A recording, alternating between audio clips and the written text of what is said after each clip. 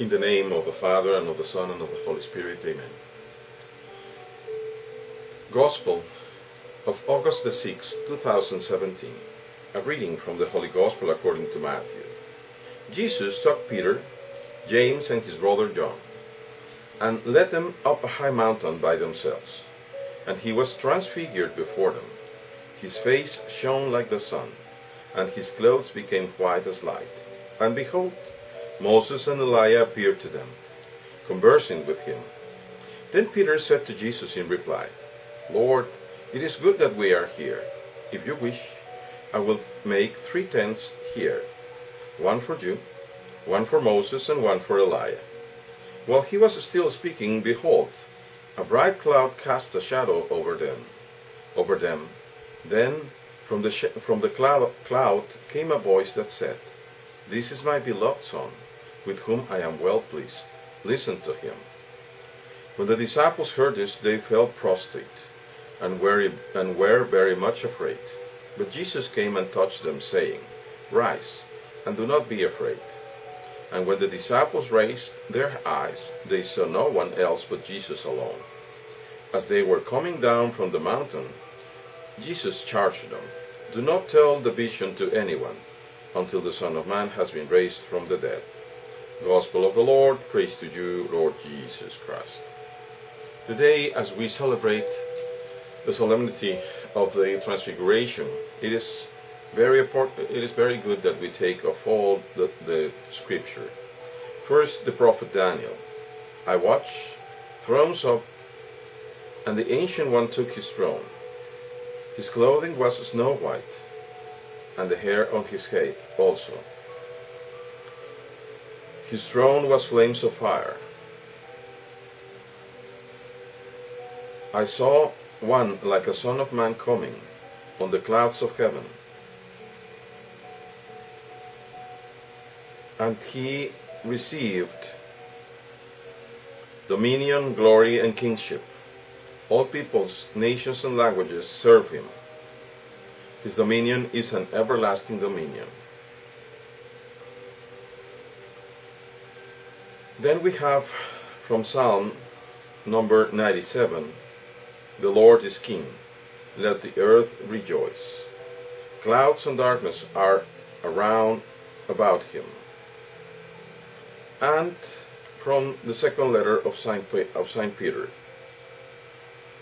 we did not follow cleverly devised myth when we made known to you the power and coming of our Lord Jesus Christ.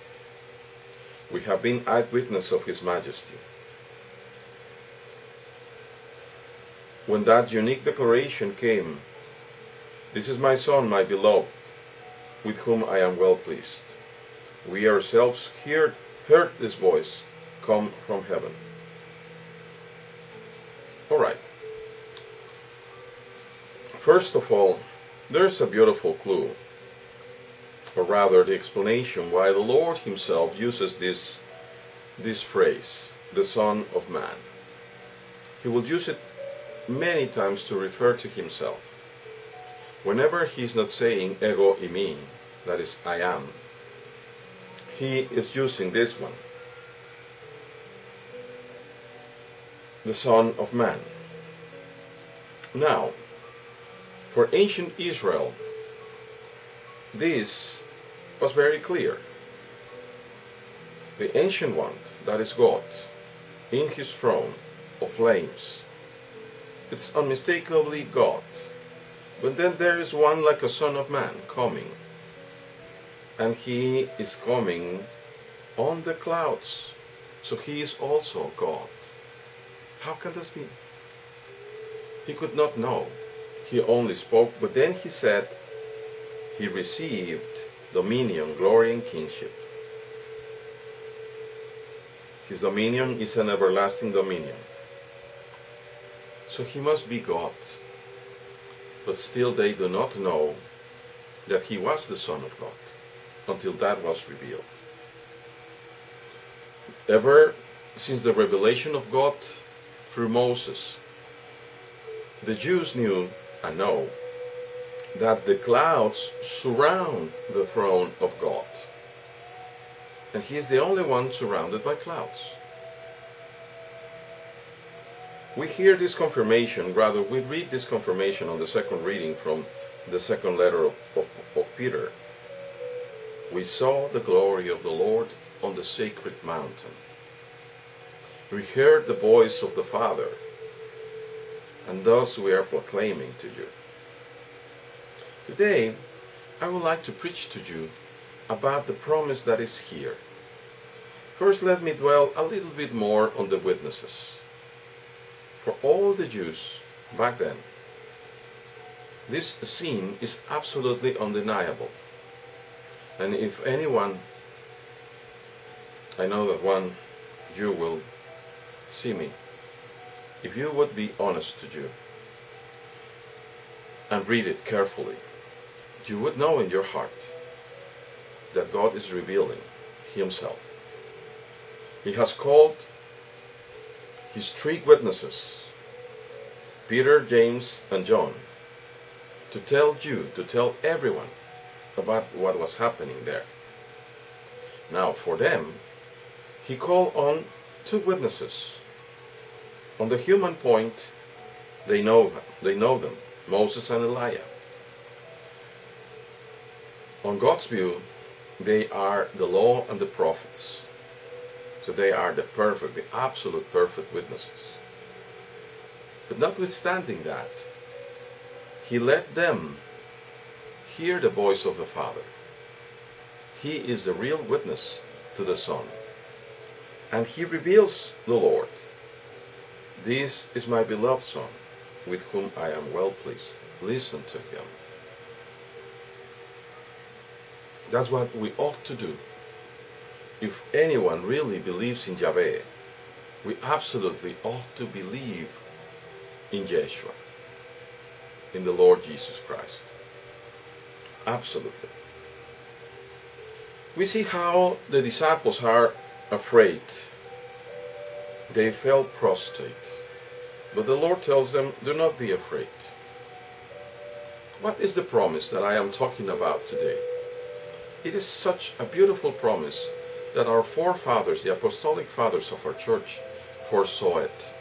St. Athanasius, St. Gregory of Nyssa and Nazianz, but also John Damascene, and many others.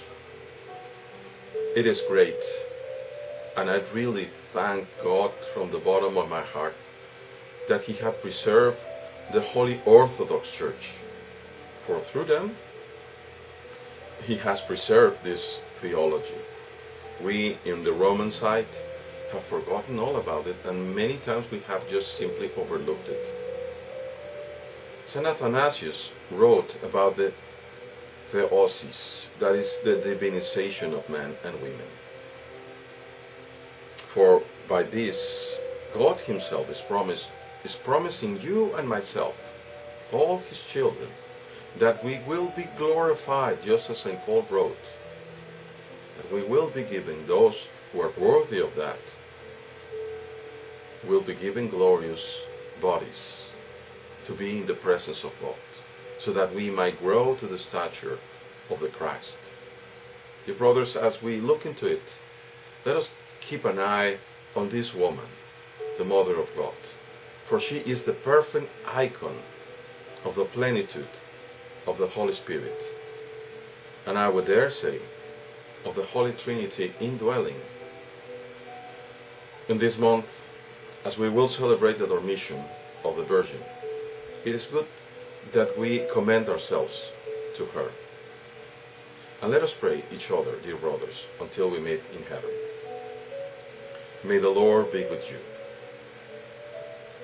Et benedicat te, Dominus omnipotens, Pater et Filius et Spiritus Sancto. Amen.